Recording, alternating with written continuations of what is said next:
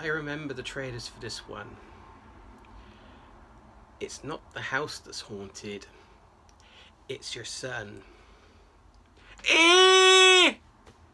Are you out of your mind? And if so, can I have some, please? The boys who made Saw are back, and it's Insidious. A family have moved into their new home. Dad's at work, Mum's at home with the baby and working on her music. The two boys are at school. Everything's relatively fine, everything's normal. Until the eldest son goes to sleep and stays asleep. The doctors are baffled, but Grandma has an answer. Apparently the apple doesn't fall far from the tree. What's happening to the boy has happened to the father when he was younger. Malicious forces are lurking, hoping to take control.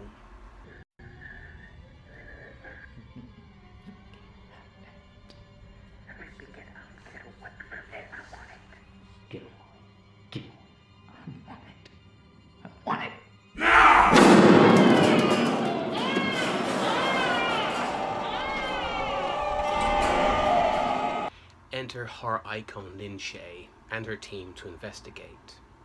Supernatural movies and TV of the past used to freak me out. When I was a kid, I saw a movie called The Manitou. A woman has a lump on her shoulder. As it grows, it turns out to be a fetus of a long dead medicine man. What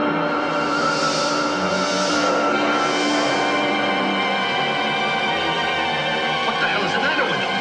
He must want the doctor. What? Because he tried to kill him on the operating table. Fight it. You! Fight it! No, fight it! Oh, what happened?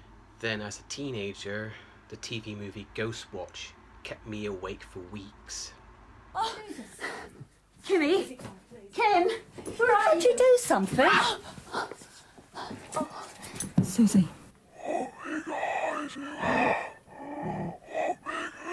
Stop it! Stop it, Susie!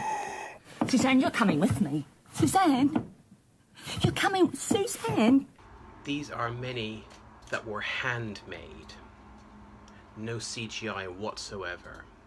Today it's mandatory as it is expensive. But the likes of James Wan, who used smaller budgets but delivered greater effect. His last movie, Malignant, cost $40 million. Small compared to Aquaman. The budget for Insidious, $1.5 million, and has been called by others a movie you can either not watch alone or can only watch once. I can still hear that voice.